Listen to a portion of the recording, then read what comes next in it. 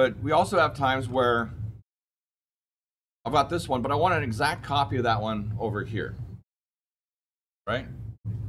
So what would be, I mean, I want it the opposite version over there, not the exact one, right? If I want the exact one, I can just copy it, right? Yeah. Copy it, paste it, stick it. But if I do that, it's going to be exactly the same. So when I do that,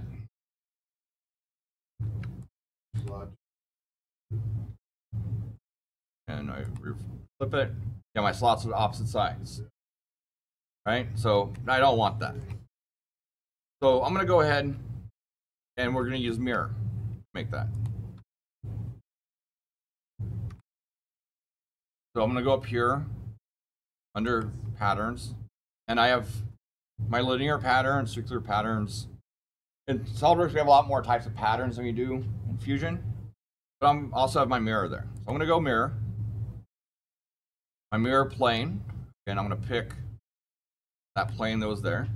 And since I drew my part centered on the origin, and I inserted it and just hit enter, the origin plane is centered on it. But I could also, instead of picking that one, I could come down here into the box, pick its plane, just to make sure in case it gets moved.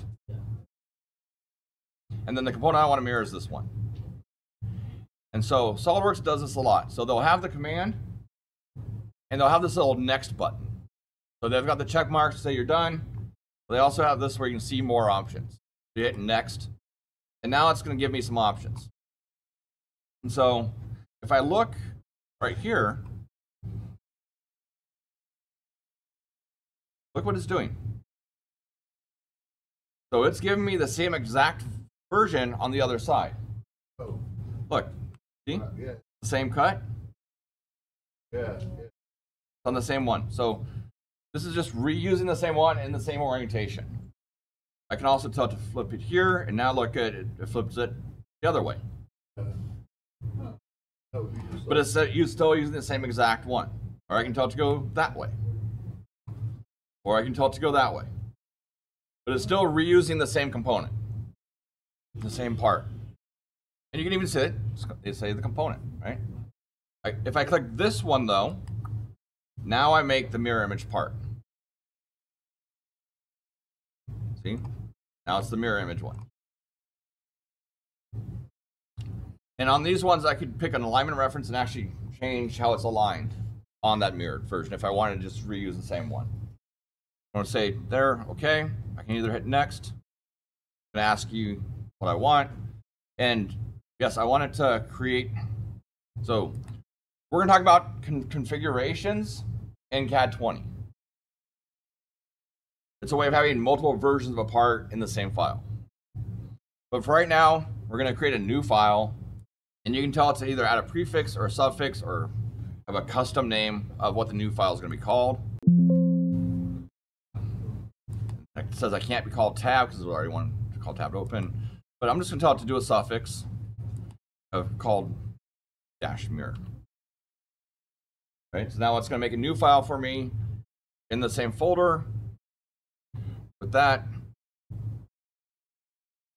And it's going to put it automatically in my folder where I have all this stuff already saved. By saying next and blah, blah, blah. Yeah, that's all good. So say okay. And there I go. And you can see that it is also stuck. It does have the, from being mirrored, it is now mirrored. Like it is, and it's in that position. I don't need to add enough more joints to it or anything like that. But you can see here, mirror component, it's got that. I hit save. And so it hasn't actually made the file yet. If I look at my folder, I don't have, oh, I guess it did already make it.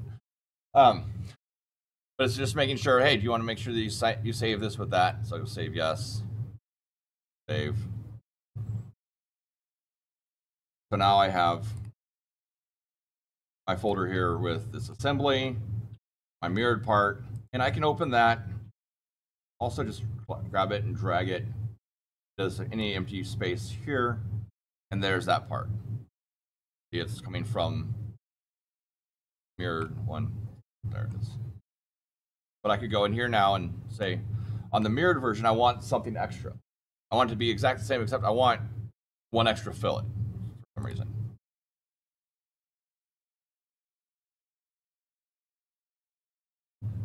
That's save. Oh, it sees it's changed. Say yes. And so now you can see my original version here, the mirrored version there with the new fillet.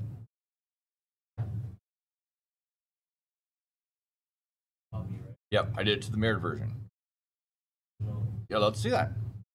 So if I want to open up these files, I can go and open it.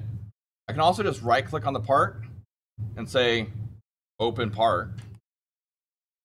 And it's going to open that file. Or I can right click on it and I can say edit part.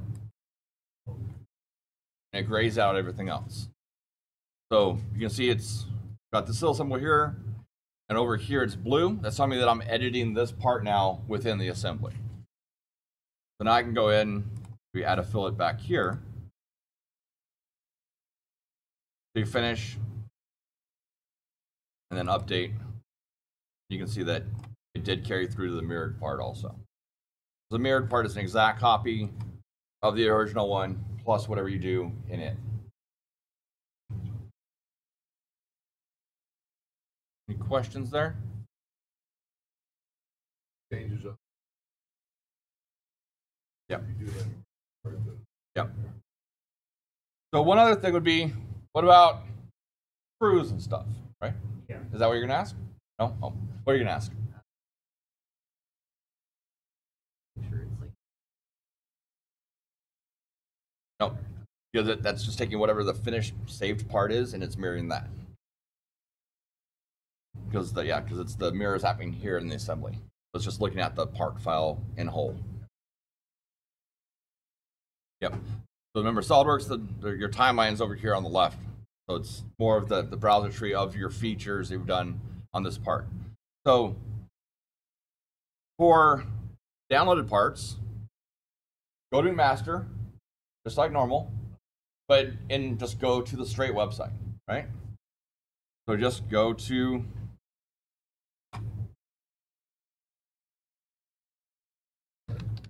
master.com. There's a full website.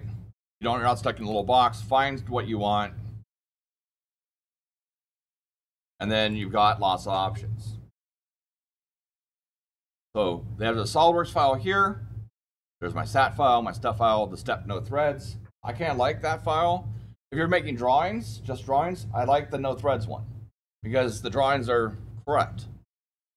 Remember, going back to the threads, we don't go detail and throw threads on a drawing. That's not the preferred way.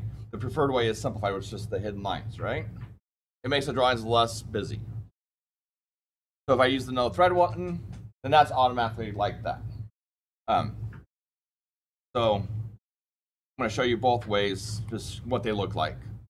So if I go in here and I insert a component, I'm going to pick the SolidWorks part. I'm going to open that, set it down. You can see I've got the threads. If I go to insert component, I come here and I go to the, just say all files. Now I can see that step file, open it. It has to load it. And then there it goes. So this one has a little line there because of the way the model is done, and kind of a split here. So we can live with this, but I can also fix this. I can take the threads away. So either way you want to do them, then both will mate the same. I can pick there and pick there, line it up, then pick there, go underneath. They can rotate. So on this one, it's not symmetric, and so I might want to add some alignment to it so it's not just some random spot, right? So I'm just going to go in and under that, making sure I pick the right one. I can go in and grab its plane, so like that plane right there, and line it up to that plane. There's some people that like to make these all like 45 degrees. So the screws are not vertical, but they're, I don't care. Like X. But I like to have them all the same. Not just at random angles. I like to make them all look the same. But that's how you would build three mates to make that screw fully constrained.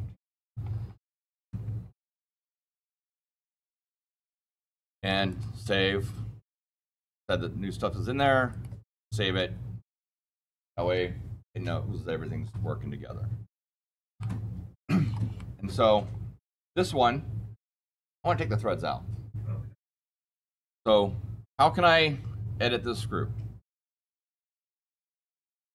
Yeah, so I can right click on it, or I can right click on it over in the browser, and I can either open the file or I can edit it here. Either way works. I'm just going to open it just to make it a little bit easier. So I've got this, and you can see I've made some folders. So we haven't covered this yet, but in SolidWorks you can make folders and kind of sort stuff. But here's that where it's did the sweep to cut the threads. I'm just going to right click on that and suppress. Just turn that off. And then if I go up to here and go to insert, features,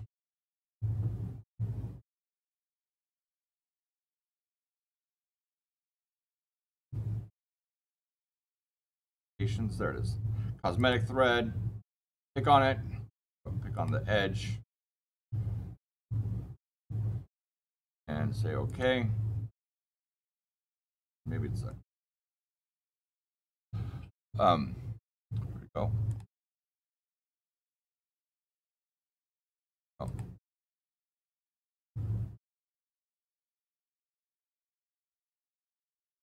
Come on.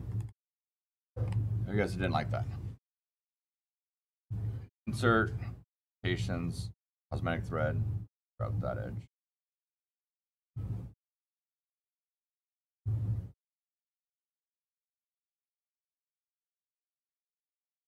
Oh, and tell what it is. So quarter 20.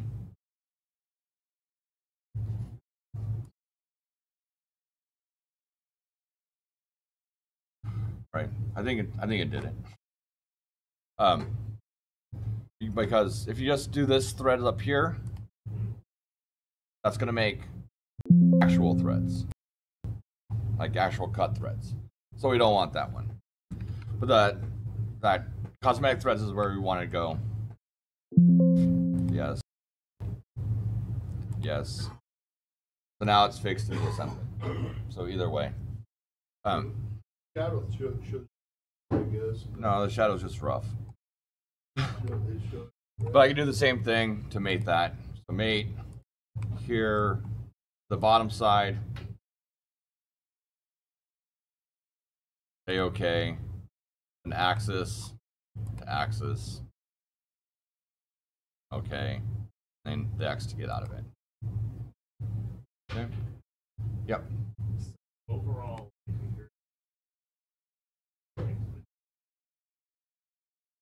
it's individual mates. Yep. oh, that's And then I can pattern those to the same other side from a mirror. I can just pick a mirror plane. And then compose to mirror that one and that one. Okay. And just by doing OK, it automatically just reuse them. So if I don't go through the next steps, it's not going to make another file. It's just going to reuse the same one because that's always the first option.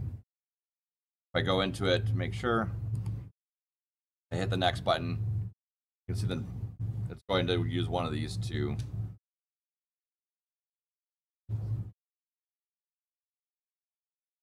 I want it to be that way. I want it to be actually mirrored. That second one is usually the option you're using like that. So you can go in here and check and see how it's looking. Okay. There we go. Any questions on mirroring here? Yeah. Not necessarily, but threads easier. Yeah. But then for assembly, threads on it. No. So I would leave them off. The only real reason to have the threads is if you're when you're doing the rendering. So like you're making a picture, which we're gonna do next week, or if you're actually gonna print it out. If you're gonna 3D print it, then you have to have the threads modeled. But on the drawings, it's better just not to have them. Because yeah, because we don't need to see the little marks. We can see just a cylinder and be like, this is a screw. And then, right, in your notes, you're saying you're going to call out quarter 20, panhead Phillips in the notes, so we know, okay, we know what it is. We know it's a screw. You don't have to see the lines to let you know, hey, oh, that's a screw. To just like the side of this. Yeah. Yeah. And it's easier to select it if there's no threads, right? Yeah. Right? Because if there's threads and it's kind of offset and you have to try and worry about where you're picking. If there's no threads, you just pick the cylinder.